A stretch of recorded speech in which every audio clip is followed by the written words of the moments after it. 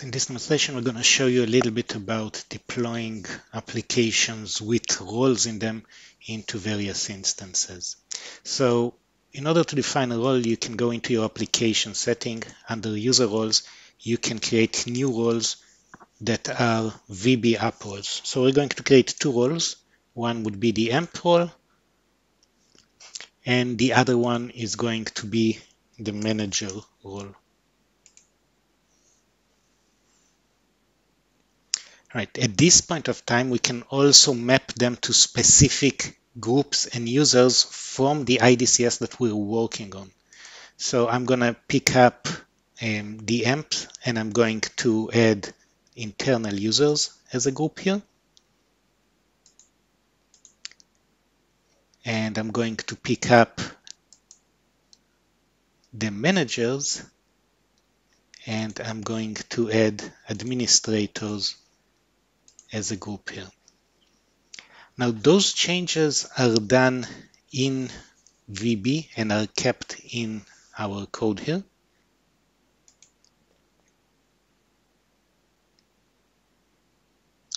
We have here a file called user roles. This is one of the files that will change. And over here you can actually see the roles that we defined and the mapping to groups. Now note that the ID here is the ID in IDCS of the specific group that we're on.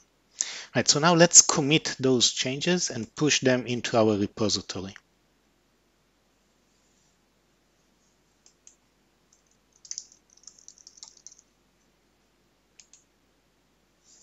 Right, so those changes have been pushed into the repository. If we'll go back to our project now, you would see that we have now started a job in our queue to package the application, and then the next step after the package is to do a deployment.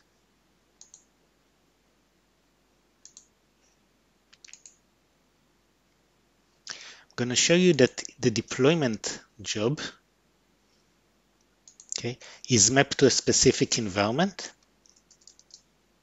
which is this instance over here. So this is our dev instance. This is the instance that we're working on.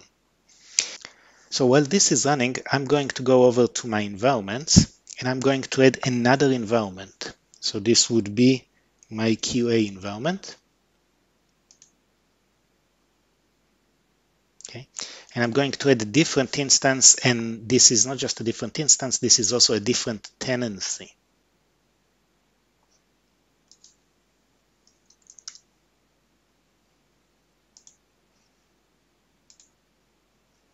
So we have a new instance over here,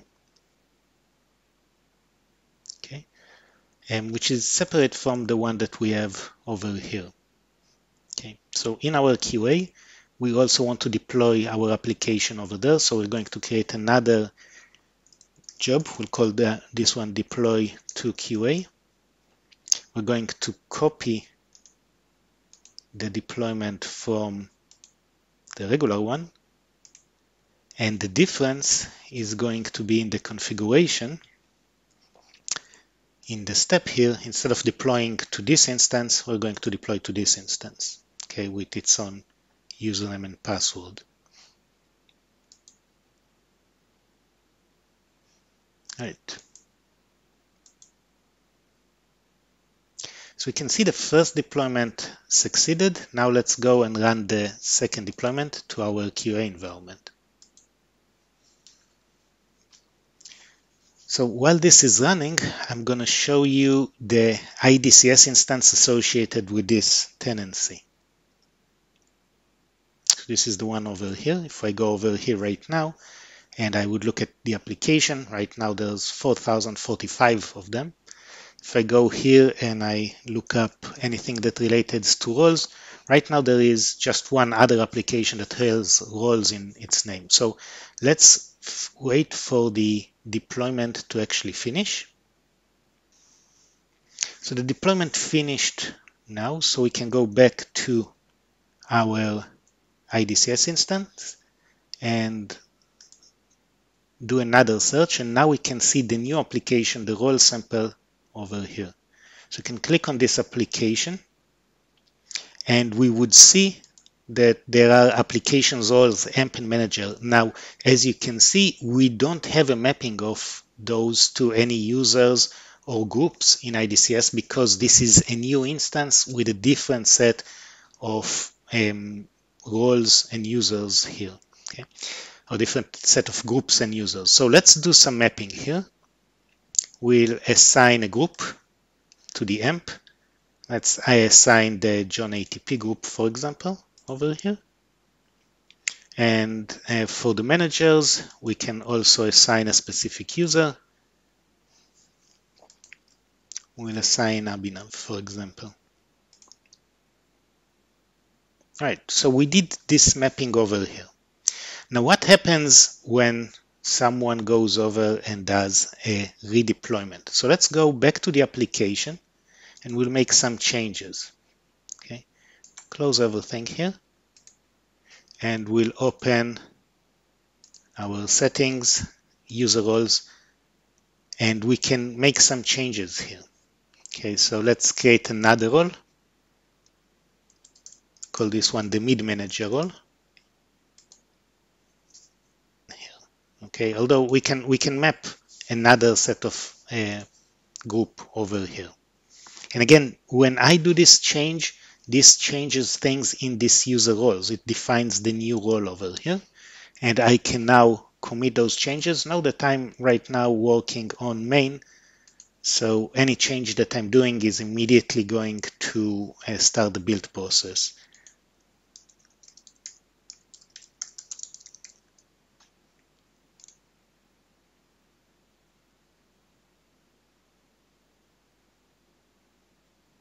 All right, so once we push it back into here, we're going to get again this scenario of the package job kicking off, picking up the changes and implementing them.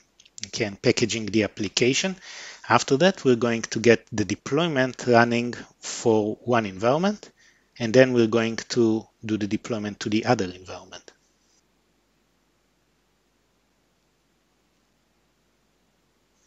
Right, now let's run the deployment to our QA environment. Okay, so again, if we go back while it's running, we can go back over here. This is the state before the changes. So we have a manager, an employee, we mapped a user here and a group here. Okay, let's go back to our applications. We'll wait for the deployment job here to finish. Right, the deployment to our environment finished, so we can go back here, look again for the roles application. Here's our role sample application. If we click on it now and go to applications roles, we can see the mappings is still here, the mapping that we did before, and the new role is available here. So when you're doing a redeployment of an application to an instance, mappings of users and roles that is done through IDCS is going to be kept in place.